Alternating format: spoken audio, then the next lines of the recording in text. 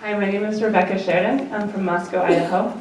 I graduated in 2009, which was a hard time to graduate from college, given the economic situation.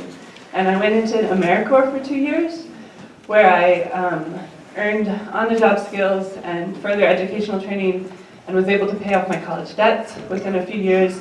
And now I'm a graduate student at the University of Idaho, where I grade the homeworks of Idaho students. And I would urge our senators and representatives to support education in Idaho, because we cannot afford to undermine our students anymore.